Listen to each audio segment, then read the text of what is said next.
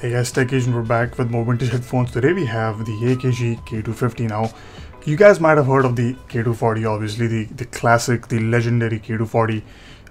Many iterations of that headphone throughout the years, and I've done many videos on the K240. From the rebranded AKGs to the multiple variants of the K240. But this one is not a K240; it's a K250.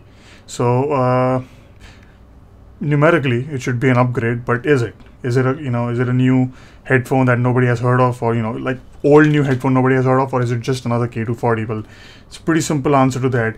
It's just another K240. But this headphone has a pretty interesting history because it's I would say this is one of the rarer headphones made by AKG. It's not as common as you can say a K240 Sextet or a K240 DF or even a K241 for that matter, which this is based on.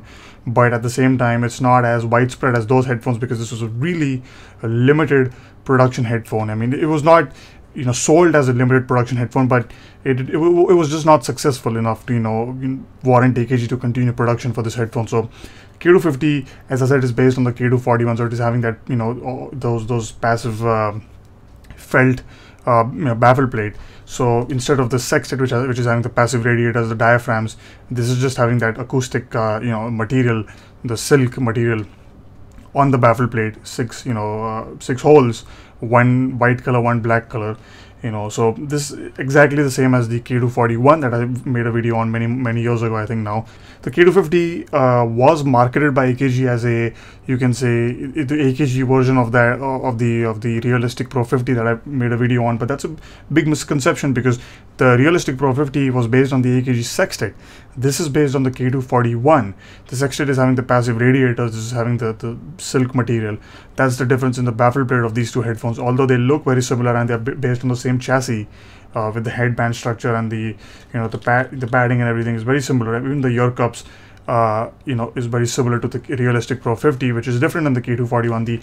The mechanism, the way this moves, is slightly different than the K240. So the K250 and the Realistic Pro 50, as well as I think the K340, share the same chassis and structure. They have the same structure, but the K240s, the K241, they have a they follow the same K240 structure, which we all know and which you all love. So the K250 is similar to the Realistic Pro 50 in that regard, but not in terms of the sonics and not in terms of the components used, because the acoustic components are completely different than the Realistic Pro 50, which is, as I said, a Sextet headphone. This is not a Sextet. Now, impedance of this headphone is 600 ohms, obviously, so it's very, very inefficient. I would say these old AKG 600 ohm models are they need a lot of power. You're not playing around with this headphone, so they are not sensitive at all. They need power, and they are quite inefficient. So now, personally speaking, I find the K250 to be unbelievably gorgeous. The thing I really like about this headphone is the grill and the way the ear cups are designed. The grill is slightly pushed inside, and then you have the center, the finishing, the trim piece.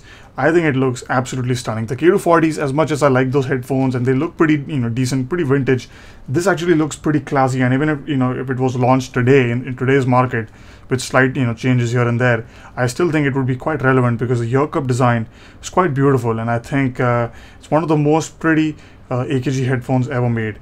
It is all plastic, there is no metal, which is unfortunate, but imagine this headphone with a really nice build quality metal construction overall.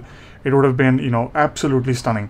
But nonetheless, I think it's one of the better looking K240 models, or AKGs overall. I think it looks quite fantastic.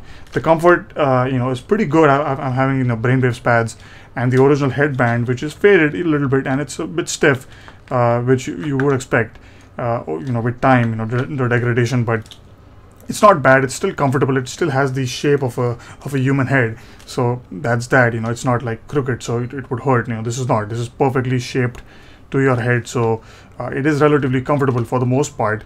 The elastics are actually in pretty good shape. You can replace them pretty easily, but these are the stock elastics and they have been working just fine.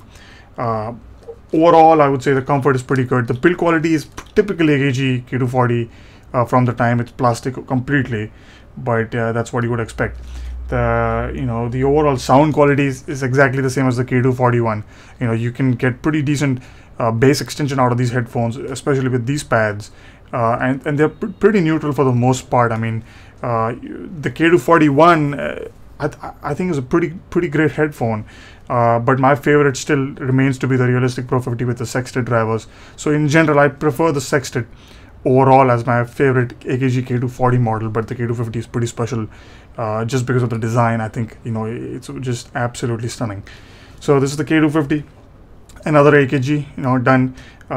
This historically I don't think it's extremely significant as the sextet or even the DF, but it is a unique headphone. Not many videos on, none, I mean absolutely nothing, but it is a rare headphone. But at the same time, I don't think it's a significant headphone because it's just another AKG. So K250, I'll see you guys next time with more vintage headphones. Take it easy, and like always, have a good one.